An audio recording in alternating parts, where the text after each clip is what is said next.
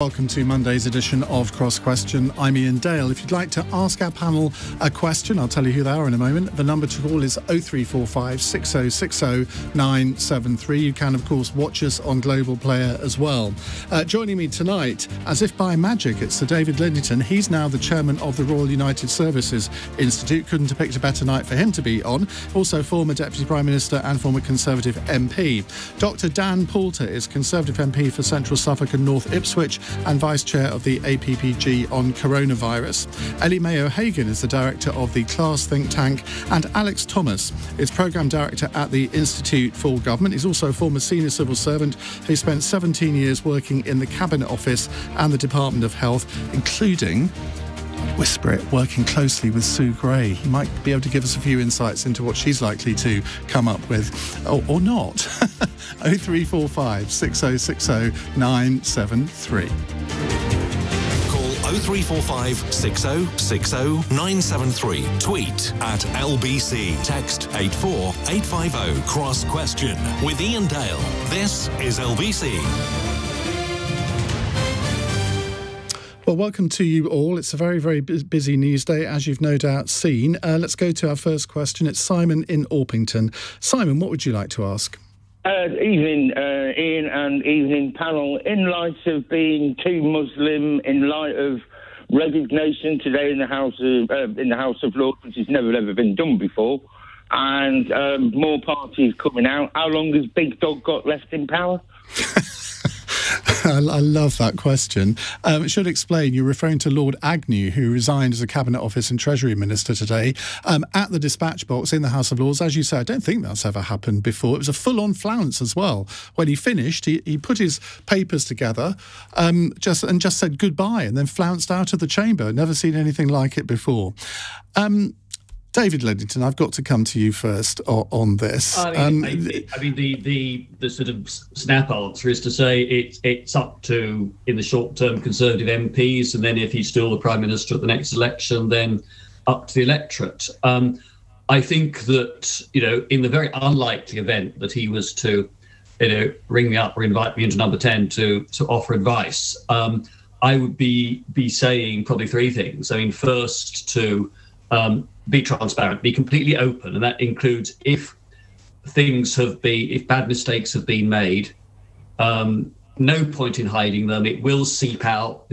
People will get messages out to journalists about what is supposed to have gone on. So be open about it. And I think he'd been open about this from the start. He'd be in a better place now. Secondly, if things have gone wrong on his watch within number 10, apologise, take responsibility. Yes, then set the House in order, change appointments if you want to, but don't try and dump all the blame on officials and junior advisors and so on. People in charge of an organisation have to take responsibility, whether in the public or the private sector.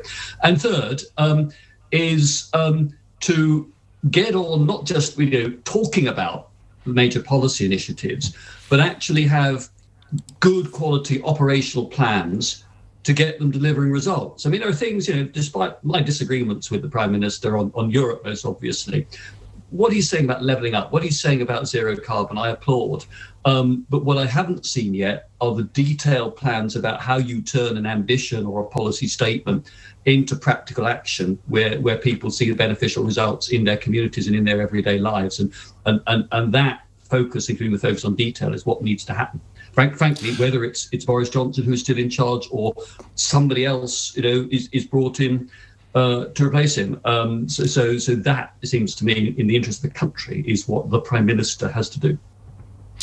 And what do you make of the latest revelations today about this birthday party? Because for the first time, they've admitted that there was a gathering. It's clear that it was illegal in the circumstances. This seems to be an open and shut case of the Prime Minister ignoring his own laws. Obviously, I've seen the same news reports as you have. And I am, the number of years I spent in Parliament, I'm always reluctant to leap to judgment on the basis of press reports only.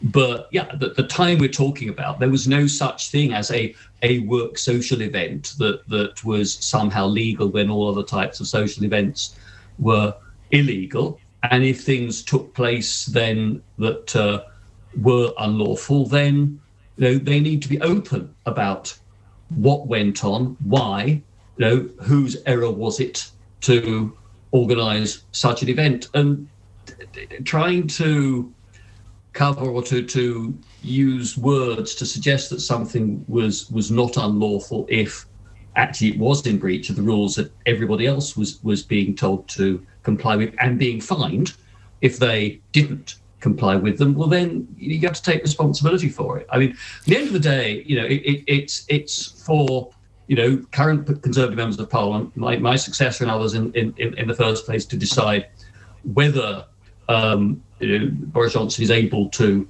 recover and actually govern with the authority that's needed.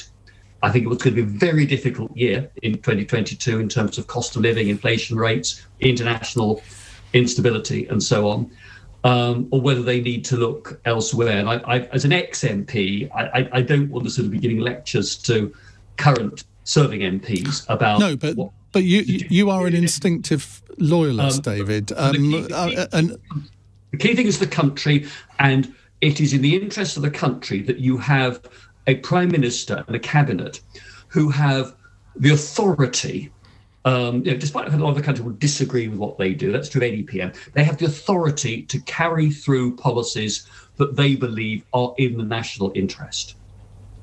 But that's the problem at the moment. A lot of people think that authority is disappearing.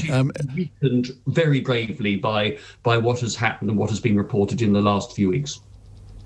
And if you were an MP now, would you be putting in a letter? As I said, Ian, I'm not in the business of giving lectures to my successor and others about what they should do. They will have to weigh up very carefully, where the national interest lies in this. Well, let's go to a sitting MP who does have to make that decision, Dan Poulter.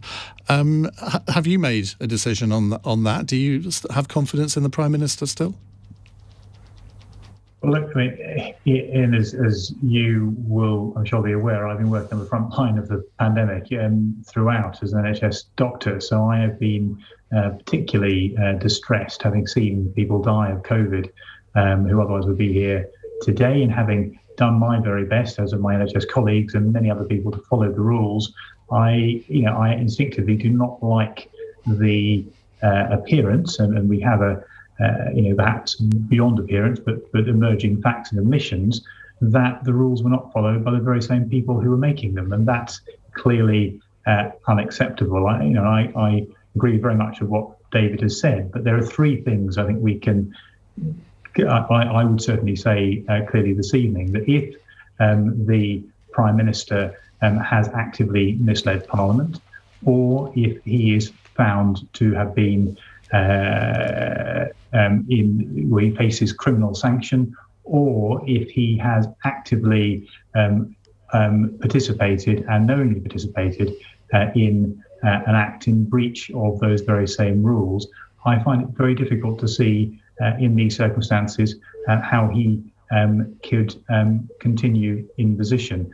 And I think he would be find that his tenure as Prime Minister would be untenable. And I would be very sure that even if the report is published and the facts are ambiguous as to that, or that the Prime Minister made an attempt to massage the report in how it was presented, I'd be very sure that at that point there would be enough letters triggered to promote a leadership ballot or vote of confidence in the Prime Minister. Do you think that's the moment that the so-called men and women in grey suits pay a little visit and say, look, don't prolong this any longer, do it for your country, do it for your party, just resign? Well, I mean, that I would hope that would be the case, but also I would hope that somebody who holds very high office, and if they want to maintain the integrity of that very high office, that they would look it upon themselves as being the right thing to do, and it wouldn't come to that. But we shall see. But I would imagine that the weight of the parliamentary party opinion would be would if that were to be the case, and those circumstances I just outlined were to come to pass, then I would imagine that the parliamentary party would act.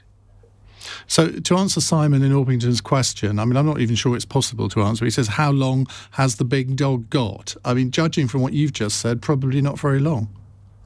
Well, the difficulty, I suppose, is with the Sue Gray report, and others on this panel this evening know her better than others of us. But the difficulty of the report is that there appears to be emerging evidence that she needs to investigate, and emerging parties almost by the day. So actually getting to the point that the report is published is the first thing we need to come to. I hope that she has a team around her who can make sure that this emerging evidence that's come forward this evening, the ITV believe that they have, can be examined and looked at, and that we can have that report this week, because it's in no one's interest for this matter to drag on, and it's important that the Prime Minister does come to Parliament when that report is published and make clear how he is going to proceed, or whether he feels he can proceed if indeed the findings are as challenging as we suspect that they may be. Ellie Mae O'Hagan, what's your view? My view on the birthday party, or on how long he's got? on Simon's question. Well, first of all, can I just say one of the reasons I love coming on this show is your callers, who are always great, and that was a great question.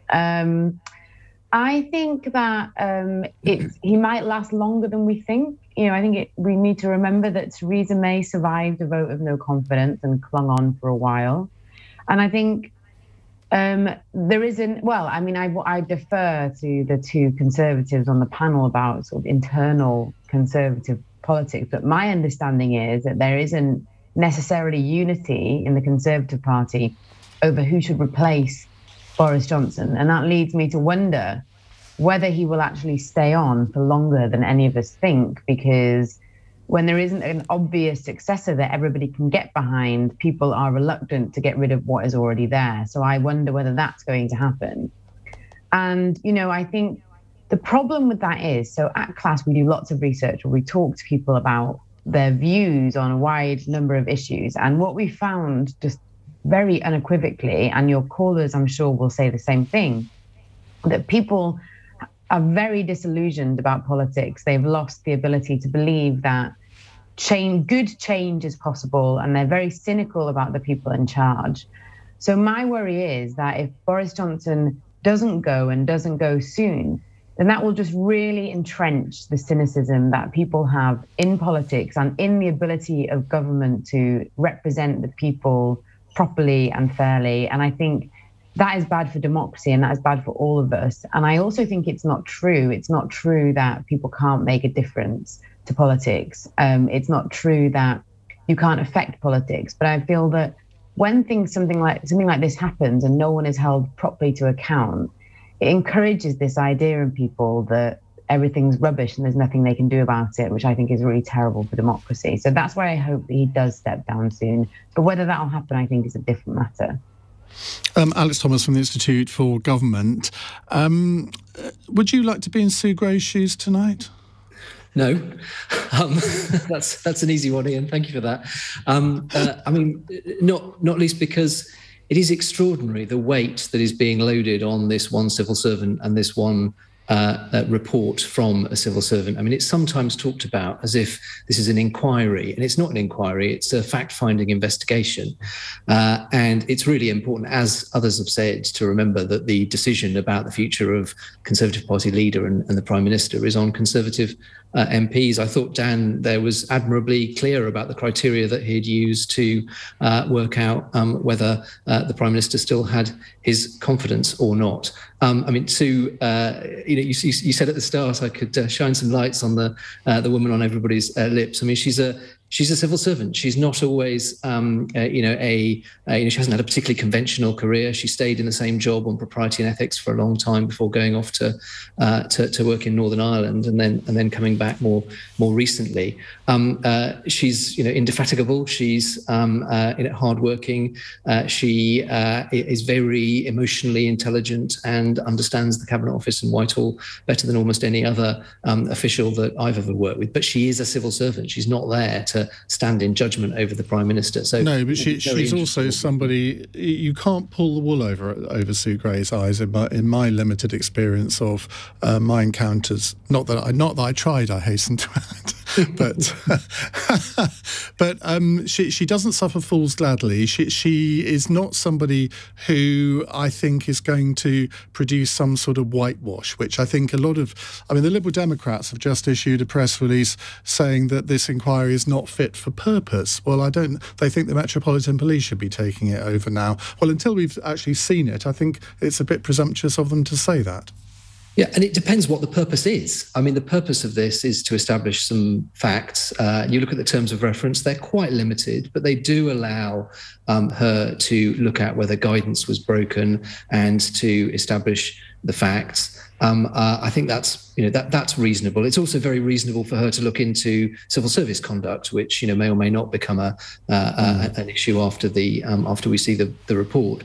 But what I don't think MPs can do is outsource their judgment about who should be the leader of their party to one civil servant. Ken in Kidderminster says, you described Lord Agnew as flouncing out of the chamber. I think not. He spoke with dignity and in the same mode left the chamber. Your description is incorrect.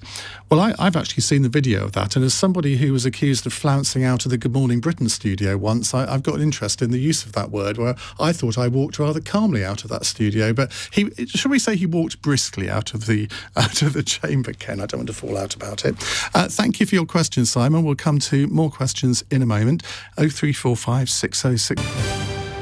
21 minutes past 8. Dan Poulter, David Lidington, Ellie Mae O'Hagan and Alex Thomas with us answering your questions. Slightly related to the last question, it's Mohammed in South Shields. Hello, Mohammed. Hi, Ian. My question is to the panel, please. When Boris is going to go very shortly, who would you like to see in his place? Who would you like to see replace Boris Johnson? And let's try and avoid, well, it's not my place to advise the Conservative Party on who their leaders should be. This is the question that Mohammed wants you all to answer. Ellie Mae, let's come to you. From somebody who's broadly on the left, who would you fear as a next Conservative leader, and who would you actually like to see as a Conservative leader? Who would I like to see? I've never thought of that question before. Who would I fear? I think that Rishi Sunak is the biggest threat to the Labour Party, I would say. He's the most popular in the red wall. I think that you would see fewer. So just to explain for your listeners who aren't as nerdy about politics as I am, many of the marginal seats in this country are actually marginal between the Conservatives and the Lib Dems. And actually the Conservatives have lost 2 by-elections recently that have gone to the Lib Dems. And I think you'd see less of that if Rishi Sunak was leader of the Conservative Party. I think that the Conservatives would hang on to those seats, and they might still hang on to their red wall seats as well. And I also think that Rishi Sunak, he's distancing himself from the national insurance rise, which is very unpopular for good reason, I would say. He's the Chancellor. How can he distance himself? Well, I completely agree with you. You know, how can he? It was his policy, but he's now calling it the Prime Minister's tax, so I am guessing that if and when he runs for leader, he will cancel it. He will sort of denounce it and say he's not going to do that anymore. And I think he'll also say that he was the one who initiated the furlough scheme, which I can tell you as someone who runs a trade union think tank, that it was trade unions that negotiated that scheme with the Treasury. So, but I'm sure that's what he will say. And I think, you know, all of that I should tell you that our listeners know that because Francis O'Grady spent an hour with me on Thursday telling me. Oh, really? Great. Love Francis. Yeah, so I think that if he becomes leader, it's a long time until the next election. I mean, like in 2019, after the last election, would we ever dream that we would have been legally shut away in our homes for the next 3 months? You know, so anything can happen between now and 2024. Okay. But I do consider Rishi Sunak the biggest threat to the Labour Party. Dan Poulter. So if Boris were to be, should we say, run over by a Boris bike or overcome by an avalanche of letters, perhaps more appropriately to the 1922 committee chair, Sir Graham Brady, I think there are a number of potential contenders who will emerge. Probably amongst those, I tend to agree with Ellie Mae's position. I think Rishi Sunak has many merits, but what I would like is somebody who's going to be a pragmatist and get on with the job of delivering sound government. And it's important that when the government is not just by sound bites but is actually about proper delivery of policies that improve people's lives. And I would suggest that probably of the main contenders who are likely to emerge, I think Rishi Sunak probably would be the one who's most likely to do a good job in that respect. You don't think it would need to be somebody who hasn't sort of been around for the last 2 years, sort of Jeremy Hunt, Tom Tugendhat, somebody like that?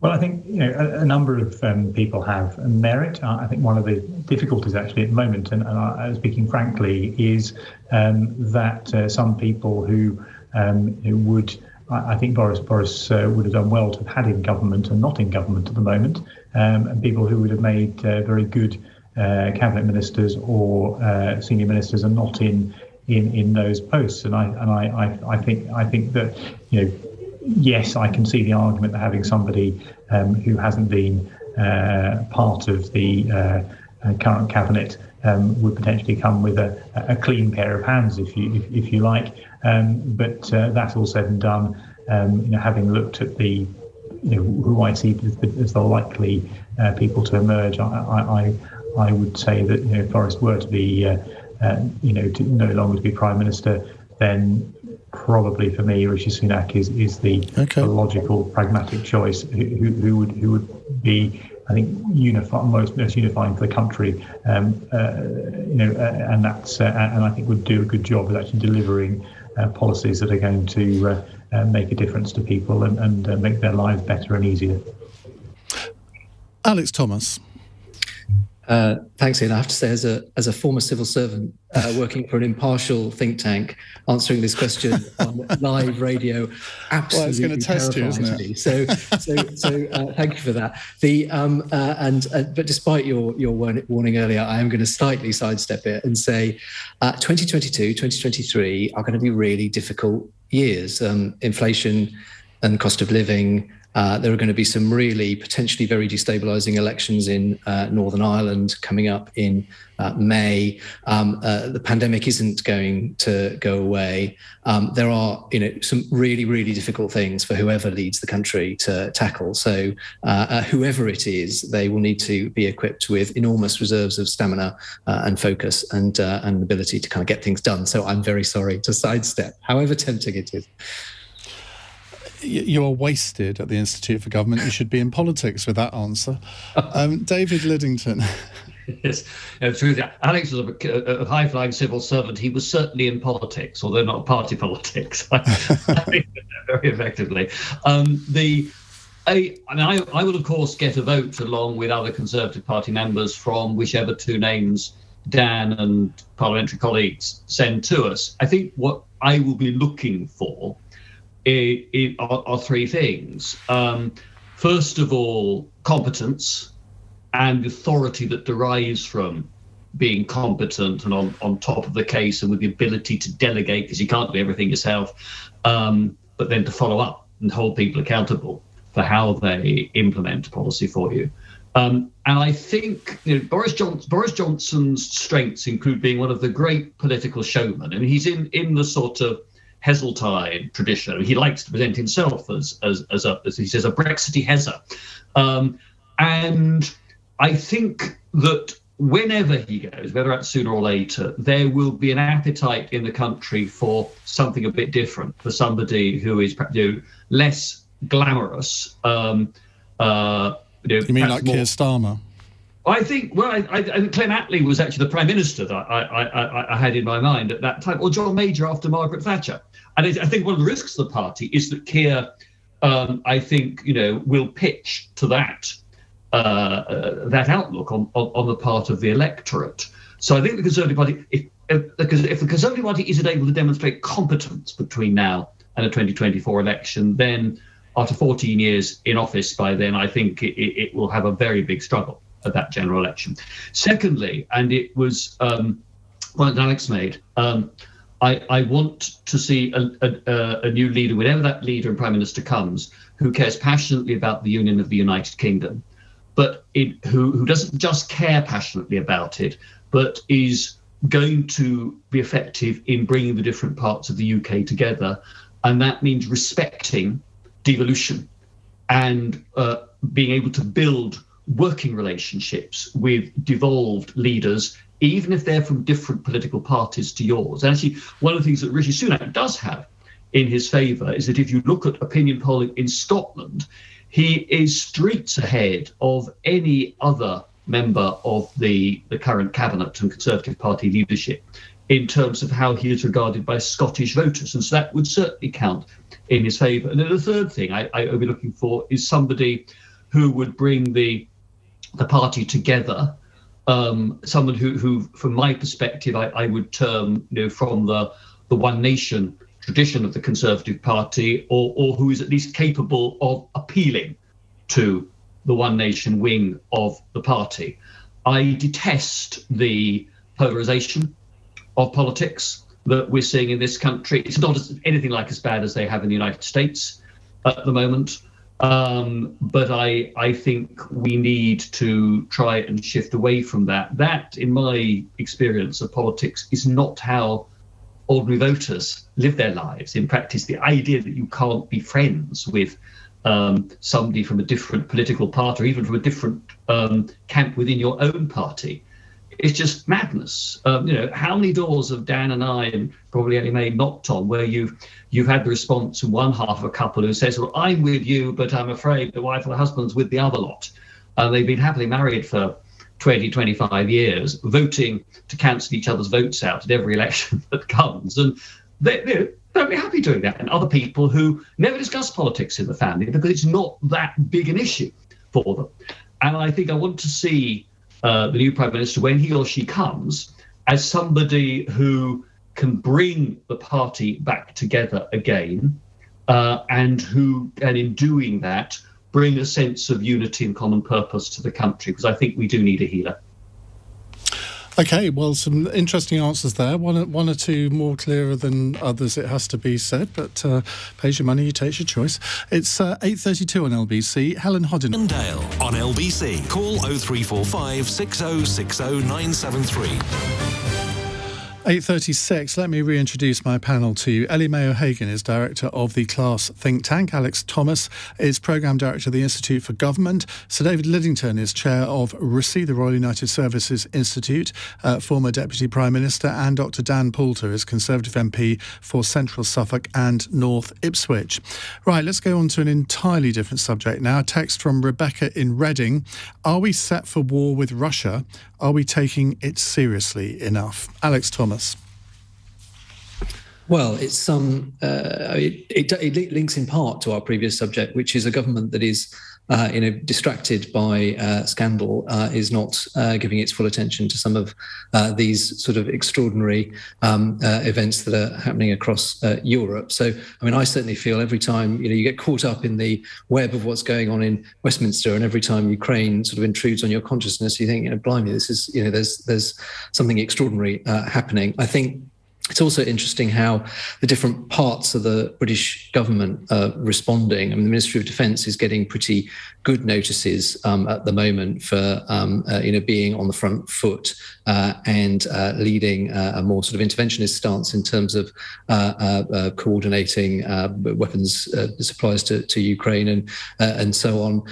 The Foreign Office, and there's been some criticism of the Foreign Office that it's sort of taken a while to catch up diplomatically. And then we know that the Prime Minister, I'm sure, is spending time on this, but has lots of other things to juggle. So it's obviously an extraordinarily important thing. My sense is that there are some really, really big decisions being taken at the moment, whether it was the decision to release some British and American intelligence on Saturday night about Russian supposed plans to install leaders in Ukraine, or to send those arms supplies. And both, Iain, your programme, an honourable exception, but not getting quite as much attention either from the media or from the broader political and government class as it might. Why do you think that is?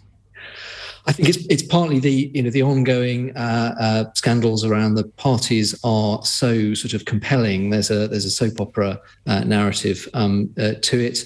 I think it's. I think it is probably mostly that. I don't think it's a sort of Ukraine faraway country of which we know nothing. I think that there is a sense that this is, a really important, significant moment. But I suppose all that will change, if the situation deteriorates in Ukraine. But definitely this is potentially a very major moment. Now, David Lidington, you were a Foreign Office Minister for Europe. I don't know how much you know about Ukraine, if you ever went there or met your counterparts from there. But Alex just said, well, he's not sure this really falls under the category of a faraway country of which we know nothing. It certainly seems to with Joe Biden, doesn't it? I think that the Western leaders, for the most part, are now taking the crisis more seriously, though, like you and like Alex, I have been dismayed at how little attention this has had in media and in Parliament until very recently. Particularly if you compare it, say, with the degree of attention there was to the decisions about Syria being taken in Parliament in both 2013 and then again in 2015. But this is very important. I had responsibility for relations with Ukraine. I went there 4 or 5 times as a minister, met Ukrainian ministers and officials in London and in Brussels as well. And when you go to Ukraine, when you talk to people, you go to universities, you go to chat to people at local level, you find people who feel every bit as European and want the same things as people in other European democracies, Britain, Germany, Norway, Sweden, Poland. They want decent life for themselves and their families. They want to have freedom of speech, association, assembly. They want to decide for themselves who should govern them, not have another country dictate to them. And the problem is at the moment is that for Mr. Putin, the very idea of a Ukraine that is sovereign and independent, he is deeply uncomfortable with. He has said publicly he regards the collapse of the Soviet Union as the greatest catastrophe in international relations in his lifetime. He yearns, I think, to get the empire back. But deeper than that, I think he believes, probably accurately, that a successful, stable, democratic, prosperous Ukraine would, by virtue of its example, cause a massive challenge for the Kremlin and for Putin's regime in Russia, because it would be the country next door to Russia with whom Russia feels a particular affinity and historical links, doing something different and succeeding. And so I think Putin wants to keep Ukraine either weak and divided or at the most extreme level subservient and in practice subjugated to Russia, a genuine vassal state. I hope that deterrence works and we don't see military conflict. The omens at the moment are not good. There are something like 100,000 Russian troops. They are stationed in different places around the borders of Ukraine, including in Belarus, to the north of Ukraine. There are Russian naval vessels that are en route from the Baltic Fleet, with reports they may possibly be heading for the Black Sea to threaten Ukraine from the south. We don't know that, so I don't know that for certain. And you can't keep that number of troops sort of sitting, waiting, alert, on standby forever. At some stage you have either to take them back and calm down, or you take action. And my fear is that Putin would regard the loss of face of stepping back as something he was not prepared to tolerate, and therefore he will go for military action of a greater or lesser scale. Okay.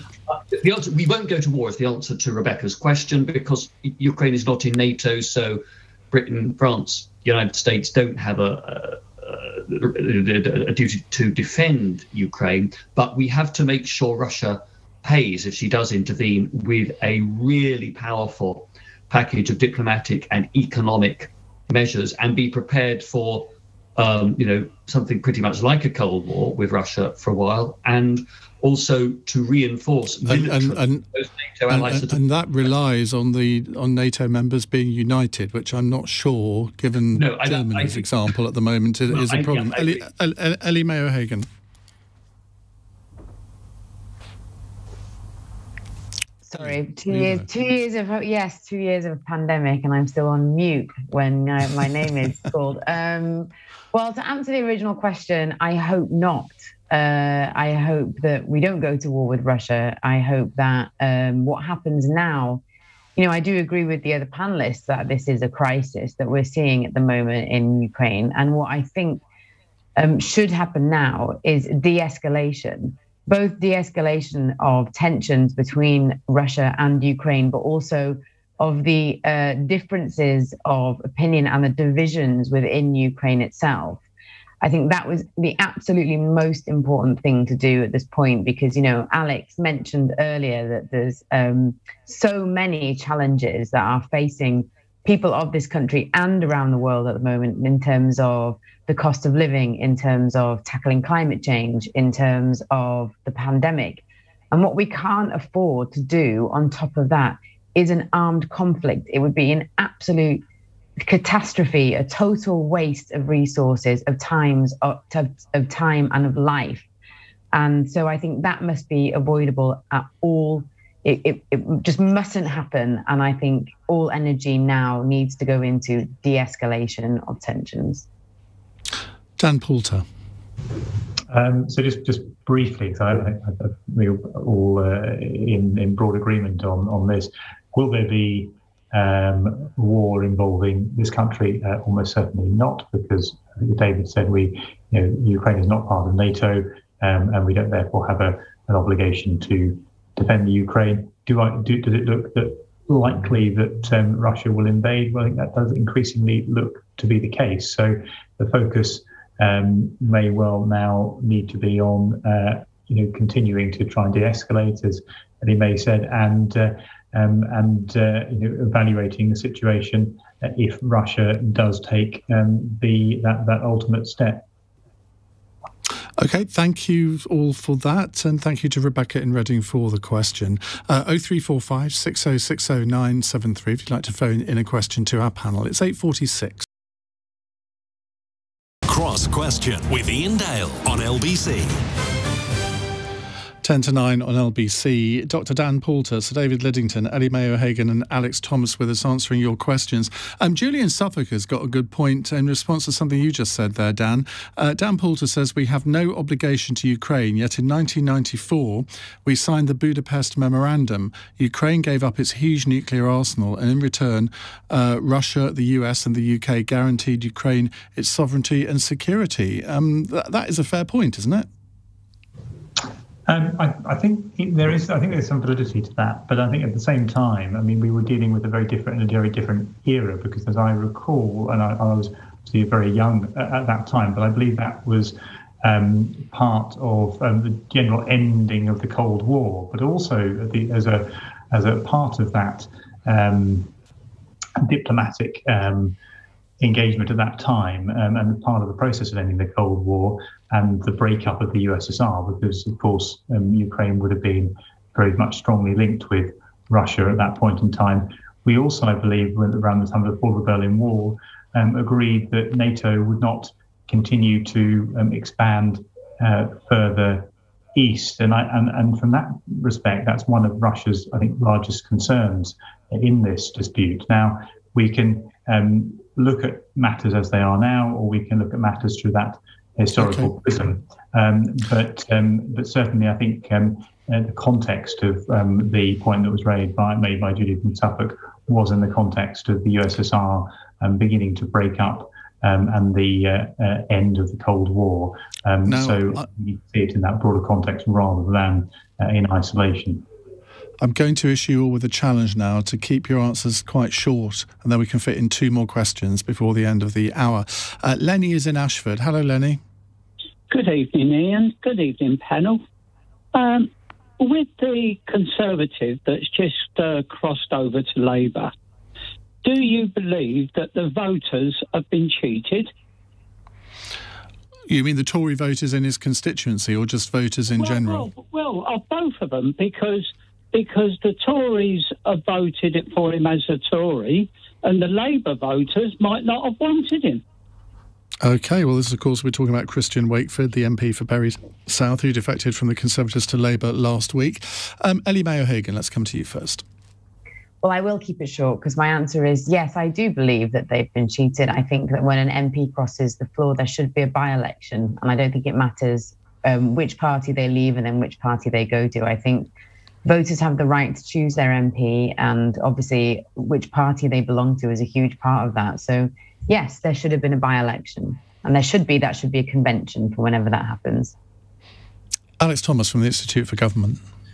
Well, I suspect if there were a by-election, Labour would probably win it anyway now. So, interestingly, it might be in Labour's interest to do it.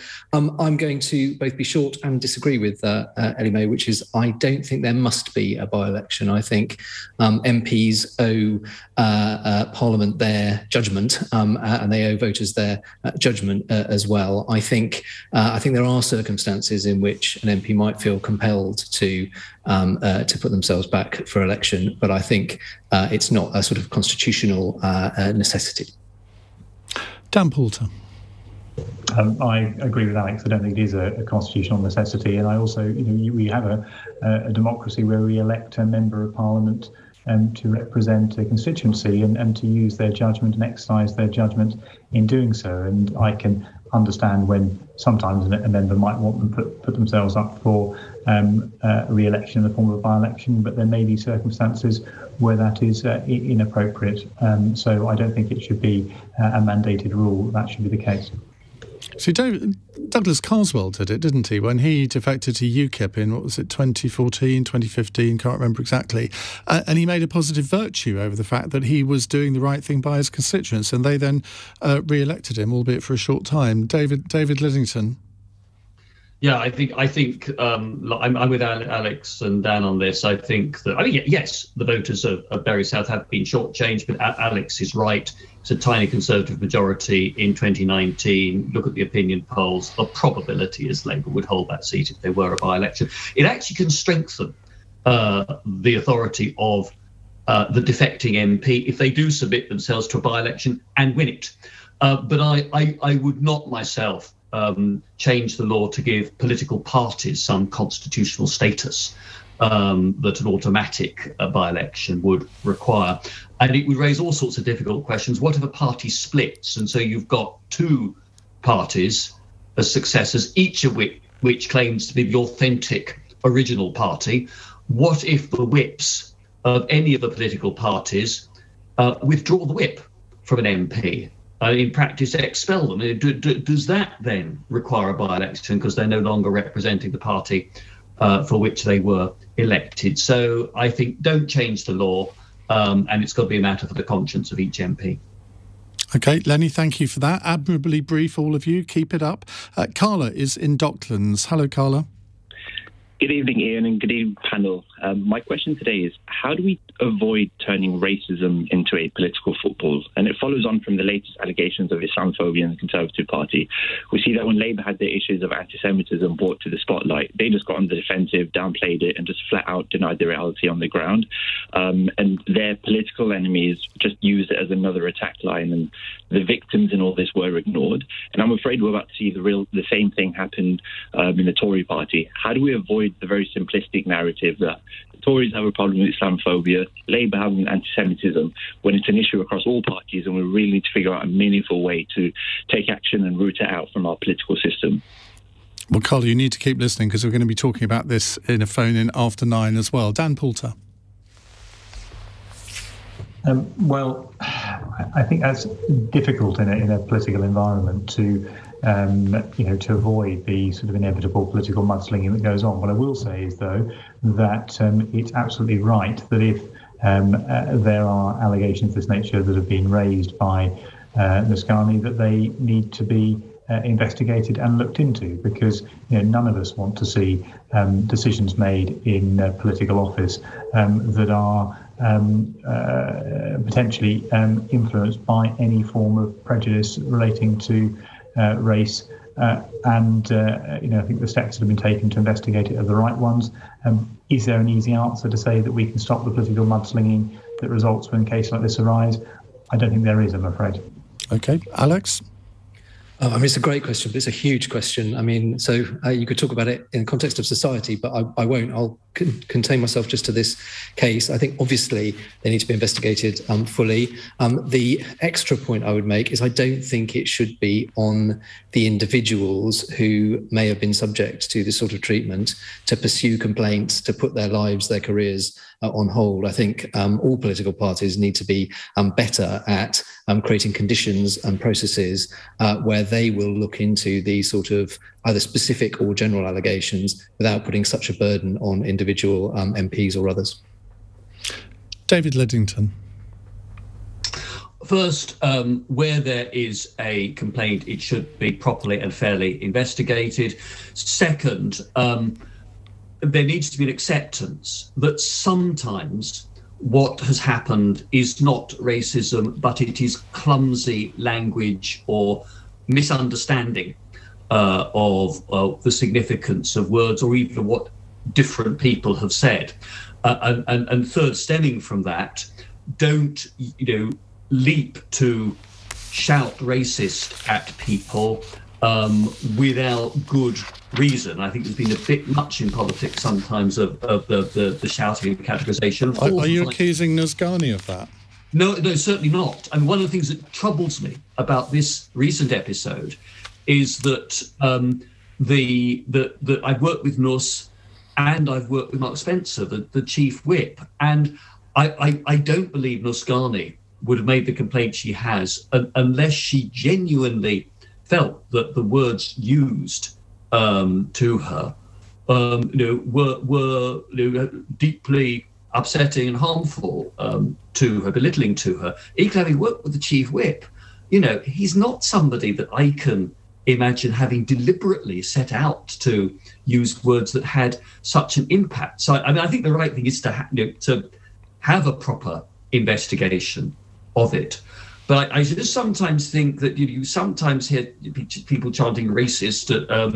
The word is being used too loosely, sometimes about policies and policy positions people adopt rather than about language. But the final thing I do want to make, Iain, is that every political party and every political leader at local level, constituency, council or whatever, needs to make this part of their responsibility and actually bring things together. And I had a really tension-filled a couple of days back in 2007. We had the 772 bombings, and it turned out that one of the bombers had come from my constituency, and I was really worried about the impact that this might have on community relations. I have a significant Muslim population in my main town, but also that people were going to be very fearful, very angry about what had happened in London.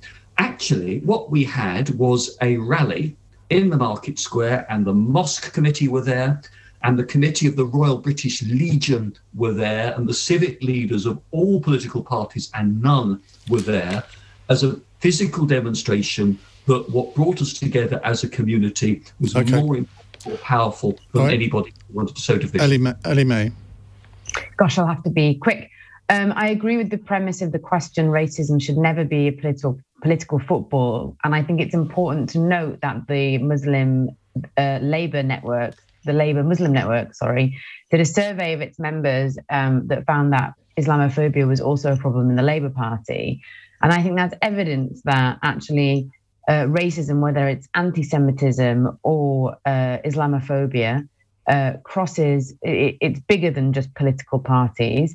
And it's something that we should treat with the solemnity and gravity that it deserves, rather than using it to sling mud at one another, because the main group of people that let down are the people who've experienced racism, and I think it's disgraceful. So I will just leave it there and say, I think Carla was the caller's name, but I agree with Carla. Well, what a nice way to end on. No time for our final fun text this evening, but thank you very much indeed, all of you, for joining us. Dan Poulter, David Lidington, Ellie Mae O'Hagan and Alex Thomas. If you missed any of the show, want to catch up on previous episodes of Cross Question, you can do so on the Cross Question podcast on Global Player or wherever you get your podcast from, and of course on the LBC YouTube channel. Coming up in the next hour, we're going to be talking about Nus Ghani's allegations against the Chief Whip of the Conservative government, Mark Spencer. How do we, as Carla said, how do we avoid turning racism into a political football? And think about your own experiences. Have your allegations been taken seriously if you've made similar allegations to those that Nus Ghani has made? 0345 6060 973. You're listening to LBC. I'm Iain Dale. It's 3 minutes past 9. On your radio, on Global Player, and Play LBC. Leading Britain's conversation. This is LBC. From Global's newsroom, it's understood 2 birthday celebrations were held for the Prime Minister during the first lockdown when indoor social mixing was banned. Downing Street says Boris